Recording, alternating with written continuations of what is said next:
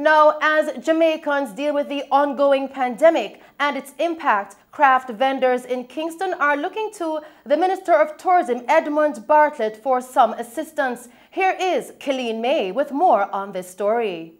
Kingston craft vendors are crying out for help as the ongoing pandemic have affected their ability to earn an income. Denise, one craft vendor who have been in the market for over 15 years, says that she's calling on the Minister of Tourism to give some form of assistance as this is becoming too much to deal with. It has been really rough. Right, we have been closed down for 7 months. We come back out, nothing, the market is empty. We don't get any tourists, none at all. Just 1 and 2 local people will come and visit us. So honestly, right now we are pleading to the Minister of Tourism, Mr. Ed Bartlett, please, we need help down here. We feel left out. So if there's anything he can do for us, please do something. Because we're mostly females here. Most of us are single mothers. We have kids to, well, school not keeping, but we have to pay the internet bill. All of the bill them raise. Since JPS just get raised again. How we are going to manage? And the lockdown, they treat rough too.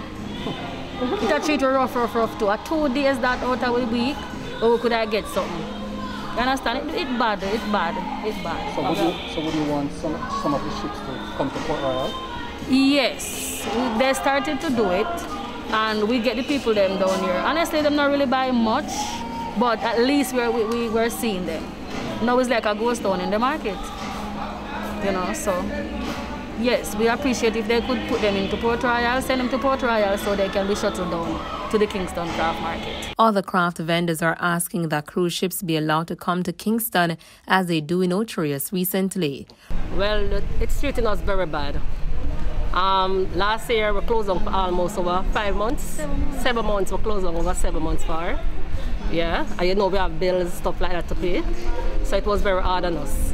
Before the pandemic, them start to have ship coming in Port Royal. But the COVID take over, so everything get mashed up right there. So we would like to see it return back.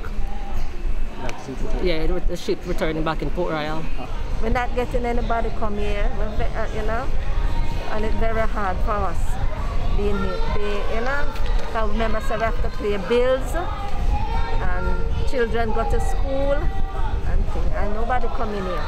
Reporting for Mellow TV News, I'm Killeen May.